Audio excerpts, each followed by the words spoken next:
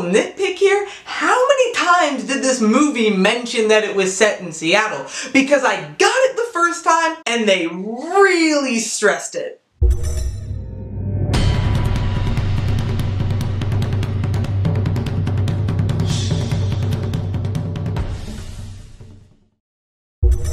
Hi, I'm Sam Morehouse, and Where'd You Go, Bernadette is a movie about a loving mom becomes compelled to reconnect with her creative passions after years of sacrificing herself for her family. Her leap of faith takes her on an epic adventure that jumpstarts her life and leads to her triumphant rediscovery.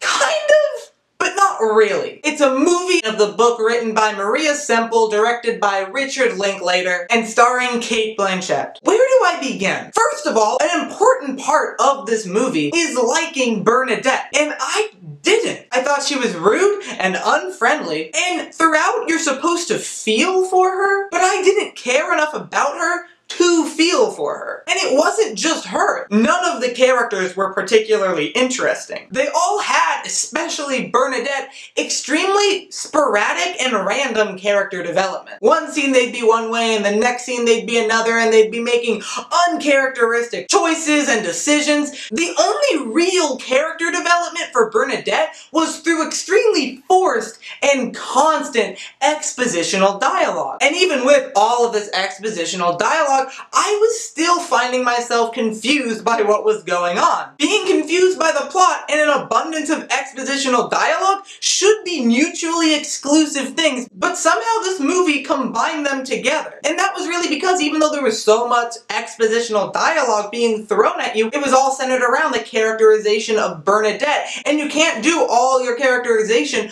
with expositional dialogue because that doesn't connect you to the character at all. Some is okay, but not all. And that's another problem. The movie is just a lot of things happening really fast being thrown at you. There are a lot of scenes that don't really fit and don't add anything to the greater picture at large. And they're just kind of there. The word that comes to mind when I think of this movie is cluttered. The movie feels so cluttered and choppy and sometimes just downright sloppy. You'd think that in its runtime of 2 hours and 10 minutes, it'd be able to flesh out everything that happens a little bit more. But it really doesn't. It doesn't use its runtime to its advantage at all. And watching this movie, I felt very misled by all of the trailers I had seen leading up to it. You never for a second wonder where Bernadette has gone. She doesn't even leave until over an hour into the movie, and even then, there's barely a point where any of the other characters in the movie wonder where she's gone. They all kind of know where she's gone. The film also tries to be really philosophical and ask the questions about why we're here and what our purpose is, but none of it really landed. And finally, this movie had one of the most abrupt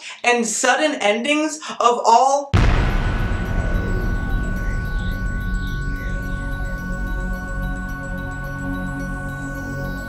Anyway, those are my thoughts on Where'd You Go, Bernadette. Please share your thoughts in the comment section down below. Remember to like this video, subscribe to this channel, and share these videos with your friends and family. And if you like these reviews, please stay tuned for more, and I hope to see you here again next time.